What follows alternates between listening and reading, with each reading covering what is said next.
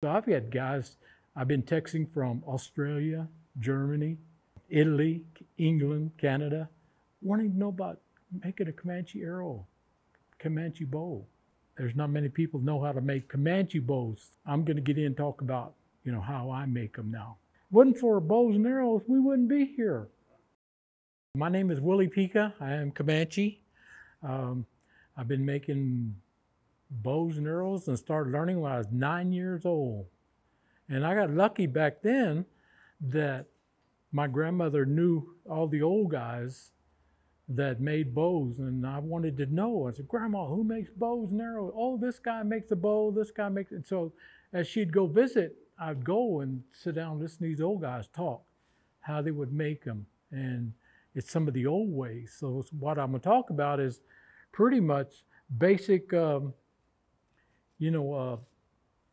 arrow making and bow making they made back years ago, okay? That's where I'm going to go. But through the years, since 9 years old, I've been doing this, and I kept progressing. And of course, I moved to Wisconsin, still making bows and arrows.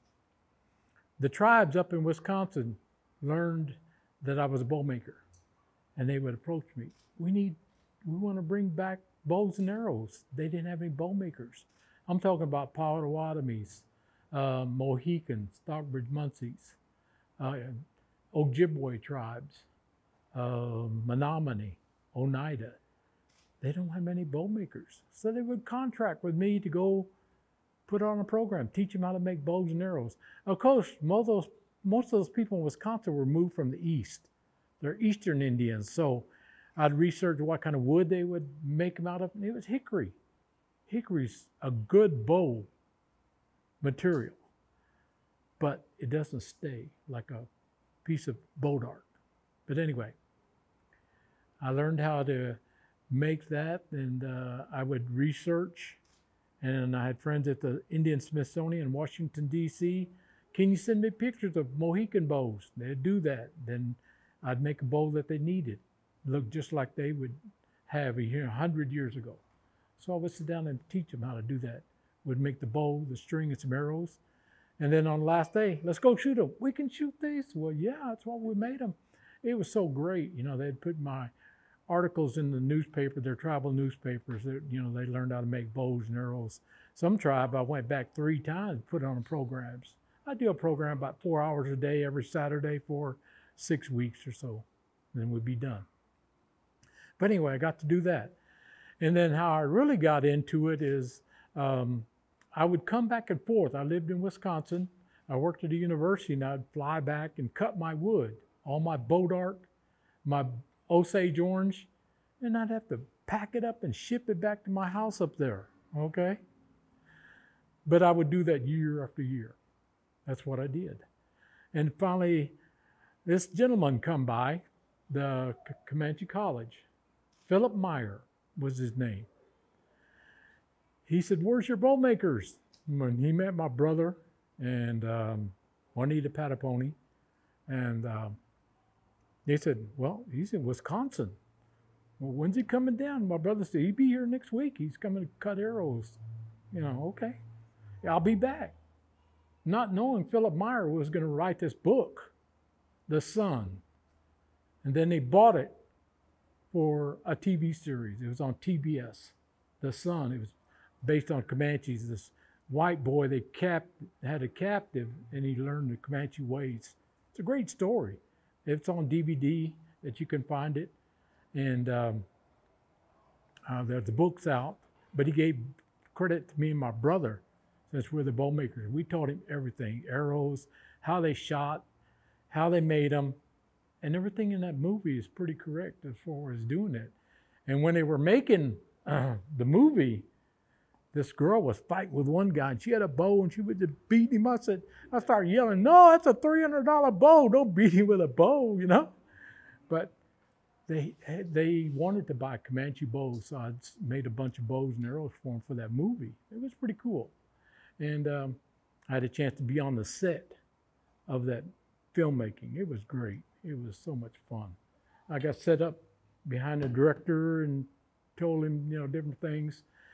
And even this quick story, the one scene come up where they were doing a burial scene. They were going to put this body on a horse, but they had a saddle. I tapped the director. I said, the time period you're talking about, they didn't have cowboy saddles then. He said, cut. He's throw a blanket on there. So, you know, it's things like that. They try to keep it authentic as they could.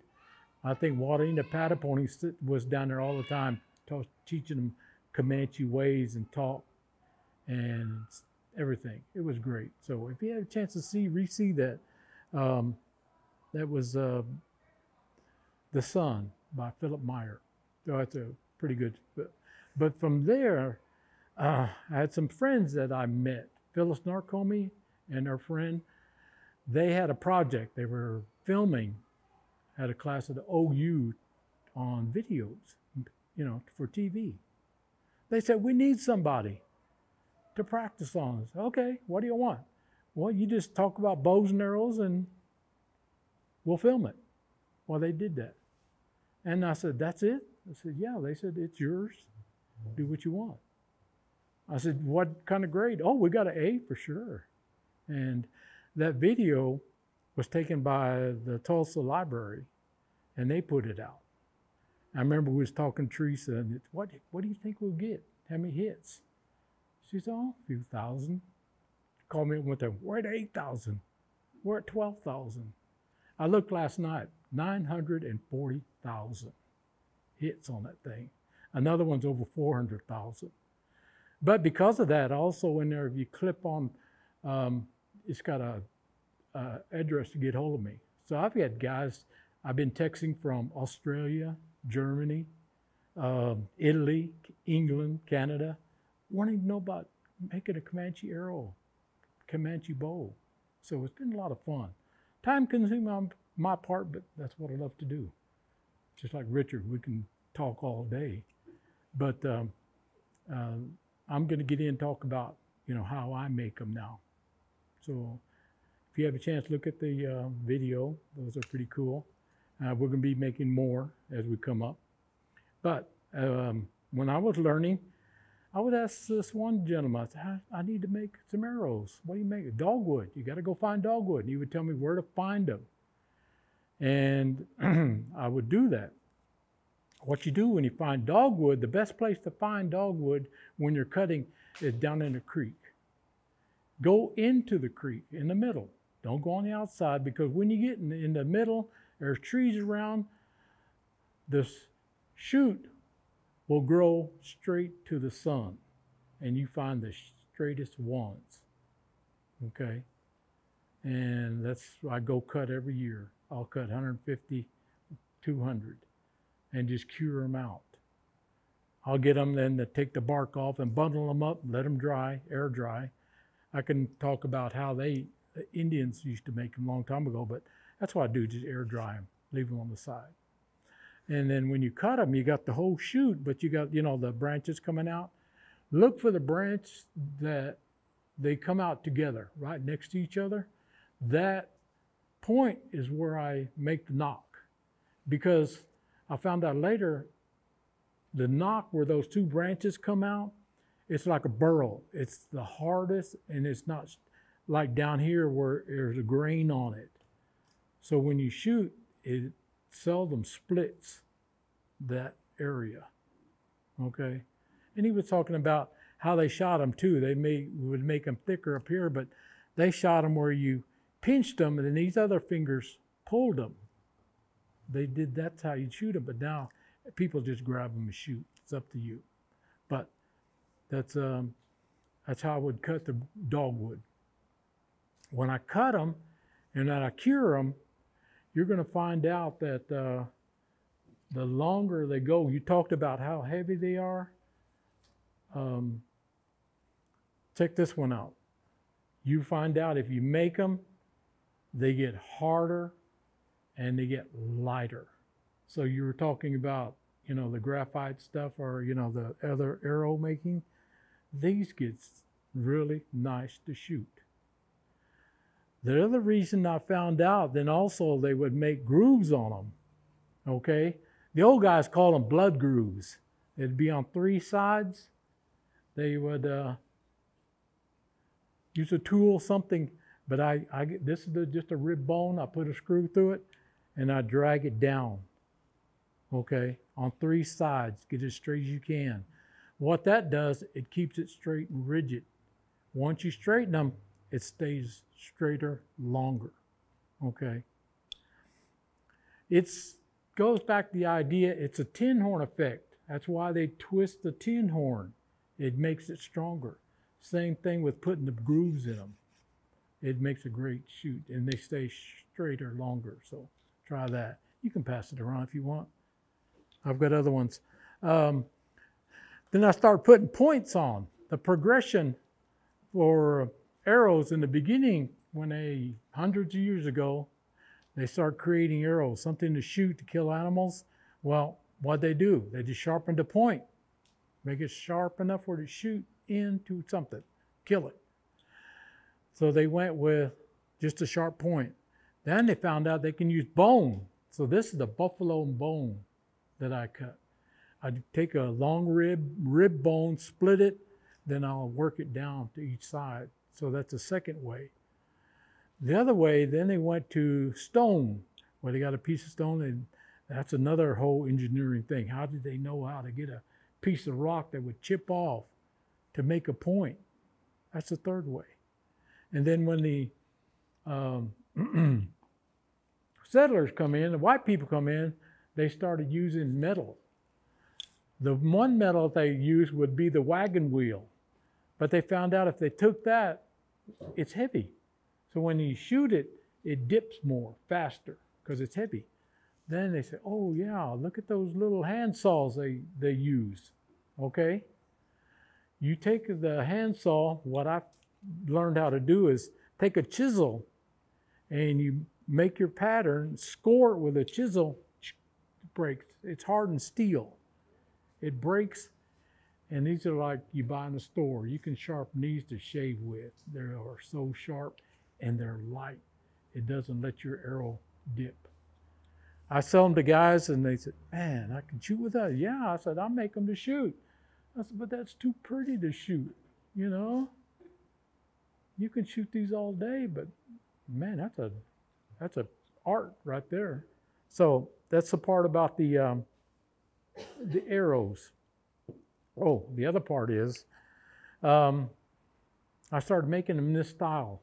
Comanches always used a long feather, okay? And they didn't have glue, or I had one. Is that this? Where's the one? Yeah. They didn't have glue, so what they would do is they get their feather, and old man Carney always asked me, he said, how you make arrows? Comanche style or Hollywood style? I said, I make both. But he went, Comanche style is, if you look this, I'll pass this one around, but if you look at it, what they did was they tied the feather down first this way and bent it over so you could pull it forward so it stays tighter. And that's why they call it Comanche style, and that's the way this one is. But that's one thing they did. They didn't have glue, so that's how they kept them on. Because if you pull it like that, you can pull it down tighter. If you lash it Hollywood style and you pull it forward, it's going to come out. This way it pulls on itself. The reason I have the white plumes, I'm a descendant of Chief Wild Horse. They said that was his medicine, the white plumes. So I always, most of my arrows have plumes on them. I got a picture of a wild horse, and that's what he's holding. I found this picture and had a chance to blow it up, and I said, I'll make my arrows just like that since I'm wild horse. So that's why you'll see most of my feathers, they look like that. Then the bow, I'll talk about the bows pretty soon, but that's how basically I would make the arrows a lot of work, like you said, especially going down the creek and looking around. When I'm looking for 100 or so, you got to crawl through brines and everything else. And, you know, the other thing I like to go is wintertime. You don't have those little crawly things around, snakes or anything. You get the timber rattlers and water moccasins and stuff. So they're hiding wintertime. Besides, wintertime's the best time the sap goes down. If you cut it right now, a piece of dogwood, it's green. Oh, I don't want green looking arrows. So that's why I cut them in wintertime. And I just bundle them, scrape the bark off, throw them on the side, let them air dry. Keep doing it over and over. What I've been doing this 64 years. I've got many arrows and bows that I made. Matter of fact, I've got bundles like this of broken bows. You know how they break? And I keep them because I heard some of the old guys in peyote meetings, they would lean on them, you know, decorate them and lean on them. So I kept it for whoever might want to do that later. But yeah, it's a pretty good technique you can learn just to make arrow. Now, for the bows, bow dark is probably the best wood.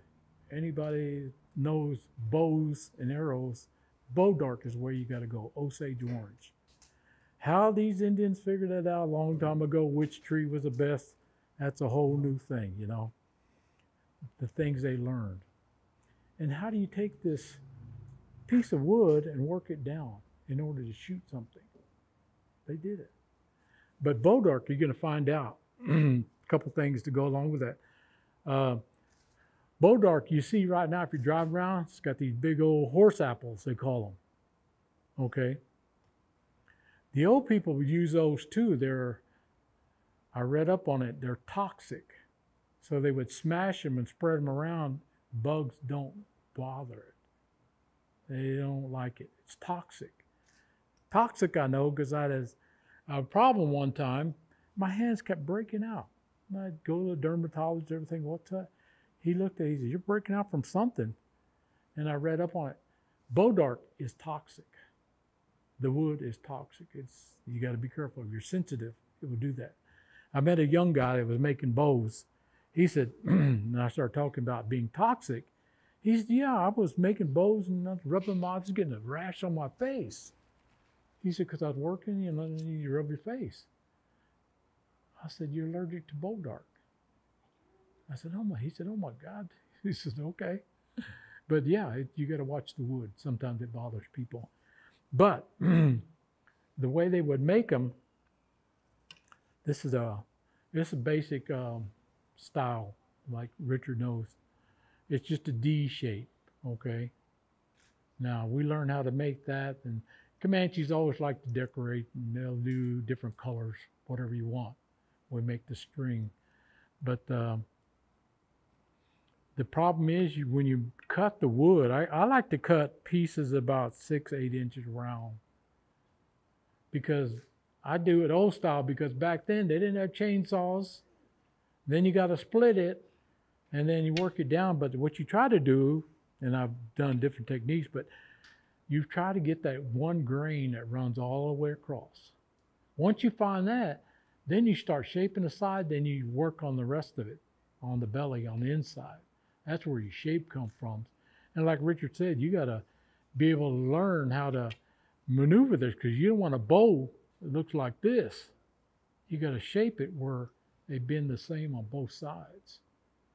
And I've made some beautiful bows recurved and backed. I said, no, there's not many people know how to make Comanche bows. So I backed up. That's all I make now. Short bows. Well, short bows. This is short. This is probably 48 inches. I've seen them as 36, 42 inches. They're real small. They shot them from the back of a horse, okay? A lot of technique in that, just making the bow, learning how to make it shape, bend right, and find the center point, everything. One thing is another unique style. Comanches only knock one side of the bow, because when they were on a horse and their bow was didn't have a string on it, they could reach down and just pop it in. In order to pop it in, you just had one knock on it. Then it's easier. Now, if you got two, you're trying to put it both in, like, it's too much trouble. Pull it up and let it pop, you're ready. Now, the other technique is, the reason they do that is, it pulls the string to one side, okay? See that string comes to the side, okay? What that does, then you have a straighter shot coming off the side of your bow. If it was down the center, then your arrow would, be off like this if it was down the center. But by pulling that string on the side, you get a straighter shot. That's how you do it. That's the other reason. Technology. These guys thought of stuff like how they do that, So you find most Comanche bows, they'll have a one knock, and it brings the string to both sides, one side, makes it easier. So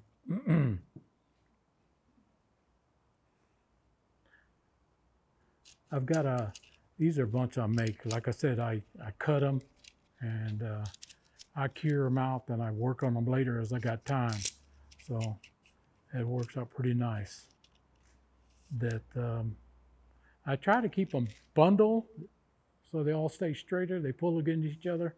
Then you don't get them bent all the time. So always bundle them when you get started. This is the old bow. If you look at it, it's shiny. It's a lot of oil in it. I got lucky. I was in Wisconsin. The Indians up there hunt bear.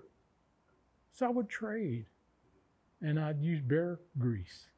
And this one was rubbed down bear grease. I brought bear grease home. I still have some in the fridge after a couple of years.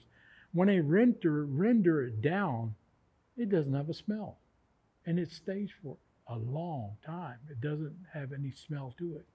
I just rub it down. But that's what the old guys used, was bear grease. So, and you were talking about how do they, when back then they didn't have sandpaper, and I asked them, well, how do you smooth that out? They said, well, we don't have sandpaper. They would use like a horn, rub it down. This is my nephew's knife.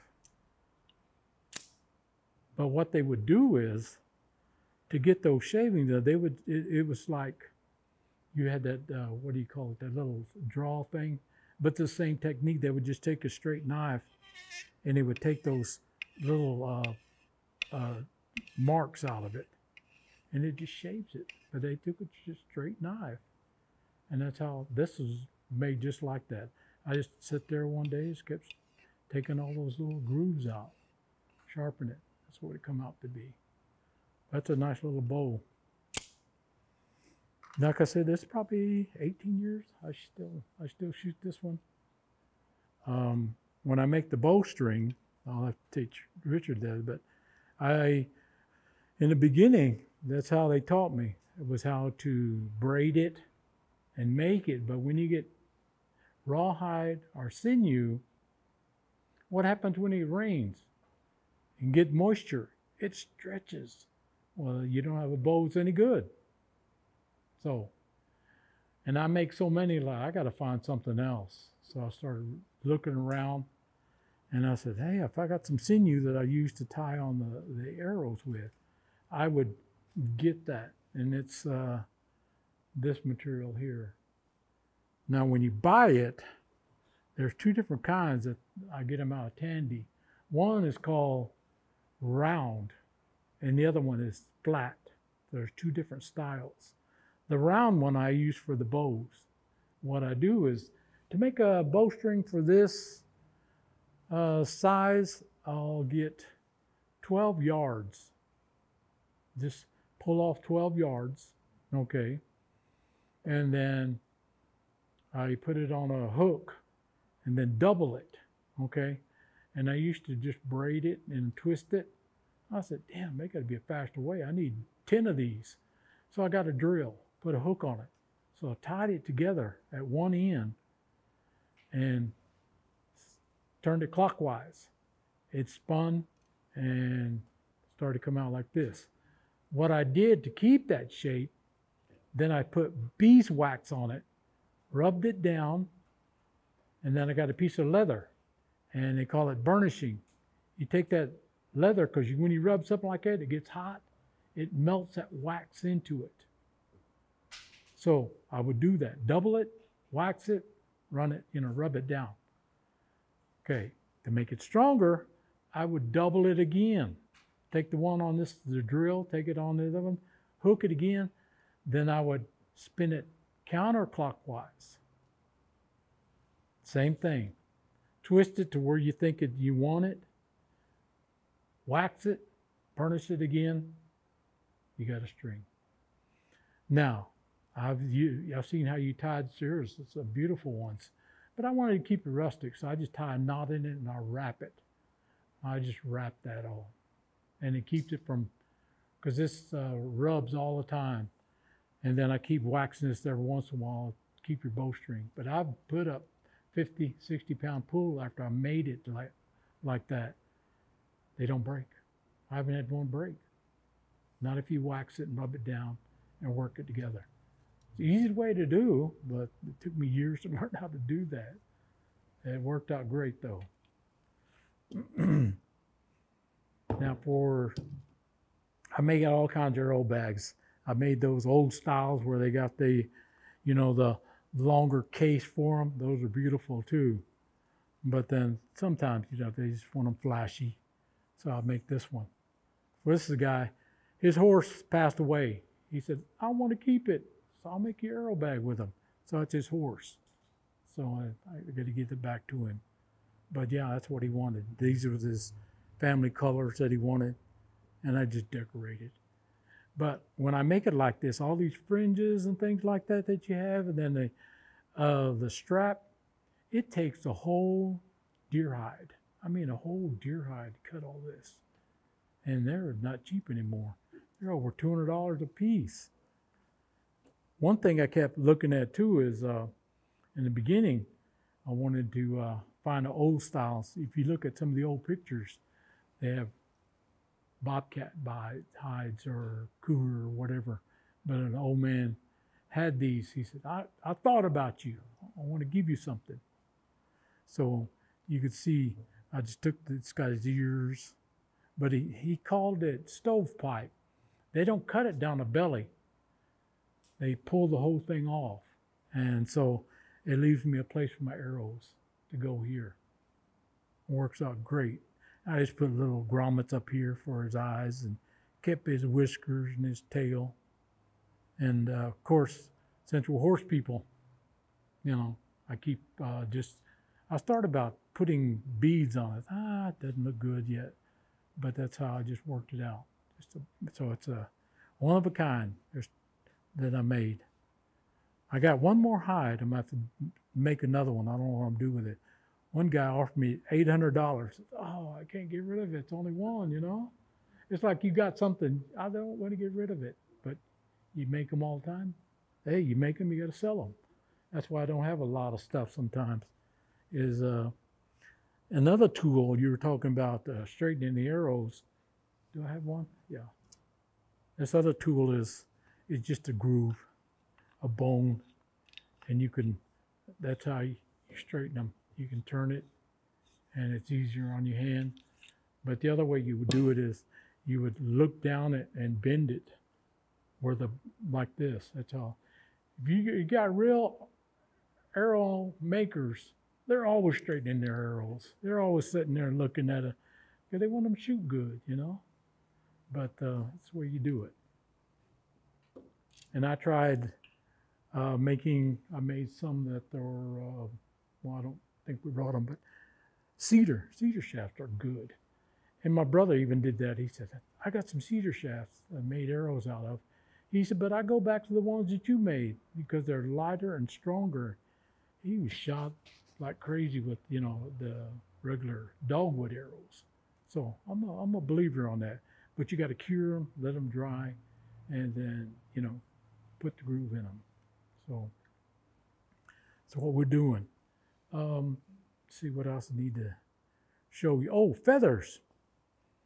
I was up in Wisconsin one time,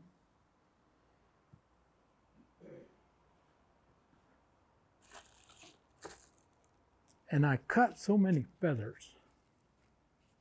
Matter of fact, when I got married, I was always in trouble because I would have a session where I'm cutting feathers. I got feathers all over the house, okay? So what I would do, I made a pattern for that I wanted and put them on the feather I was cutting. And you just put them on, strap it down, and put a piece of masking tape on the other side, okay? And it keeps it in place. Once you get that masking tape on the other side, you just cut it off, cut to your pattern. I'm sitting there, I can make hundreds now. And then you're more consistent. Of course, if you put them on and try, cut them like they would do, but they're more consistent if I use a pattern. But then I was also telling guys that make bustles, they want to cut the ends of them. He said, man, I keep them straight. It keeps moving. I said, get some masking tape, put it on the back with your pattern, cut right along. I said, then move it to the next feather. He come back later, that's a great idea. And my wife's not mad either. I don't have feathers all over the house.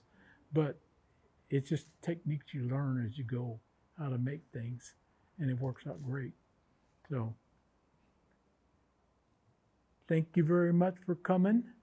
Any questions? If you want to come up here and look at our stuff, that'd be good.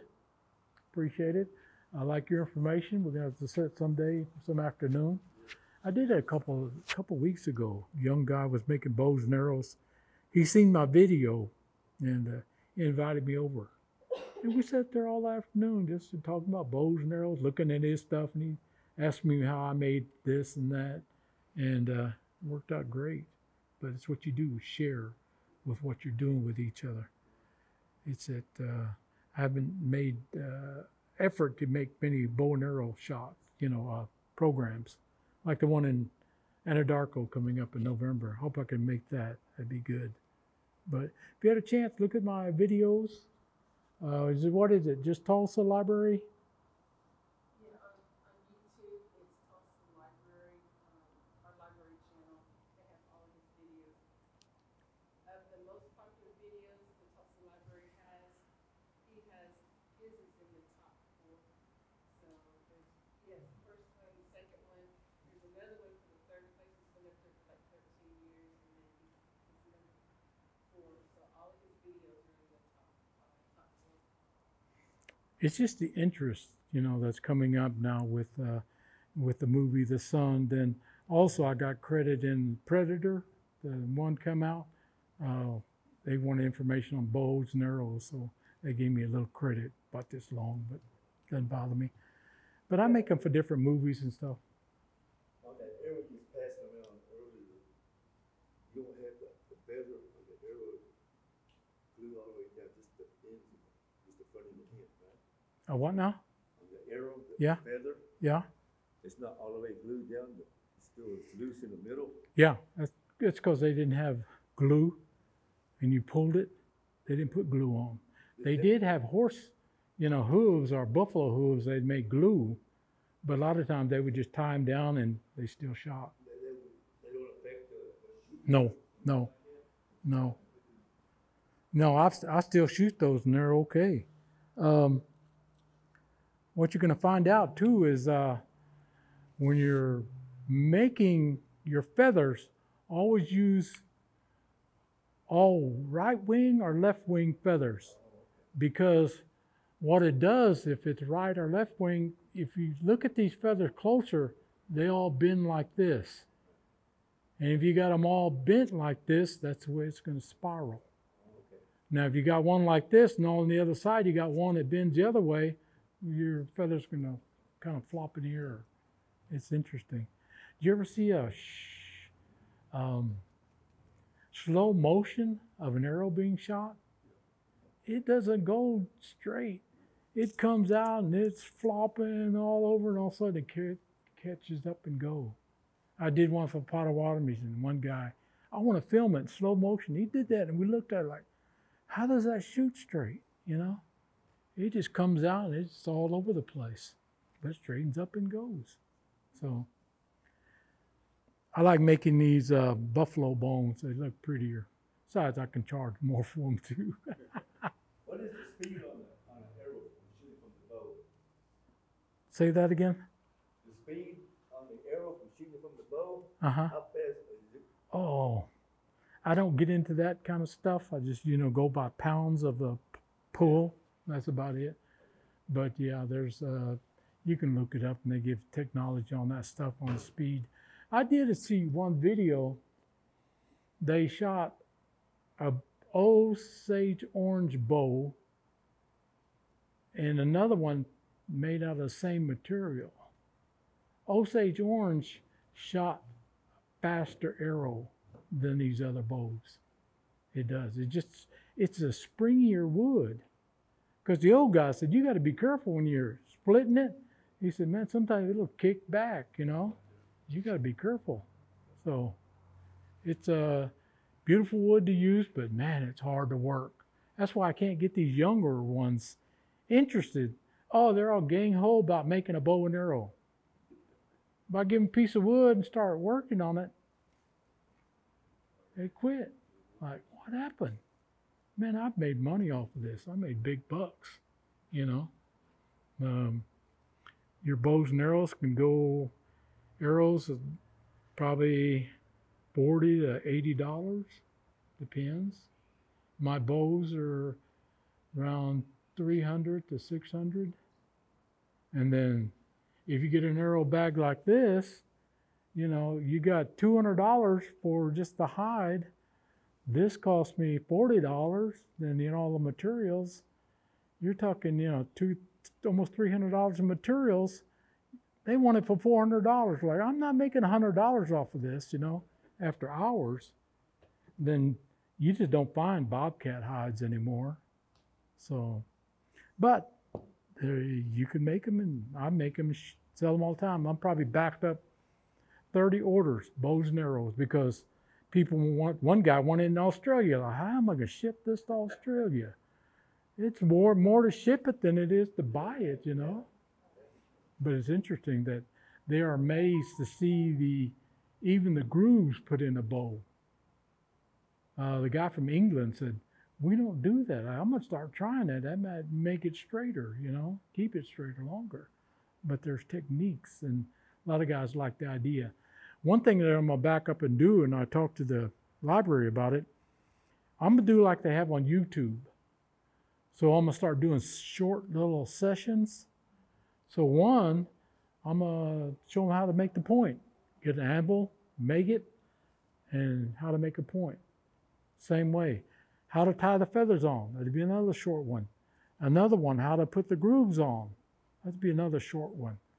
So it'll be just little short sessions people like to be. So it works out. It's been a lot of fun. Only thing, I'm 73. I don't know how long we're going to do this again, but hopefully next year we can expand on this. I don't know what we can do to get people interested. I wish really don't.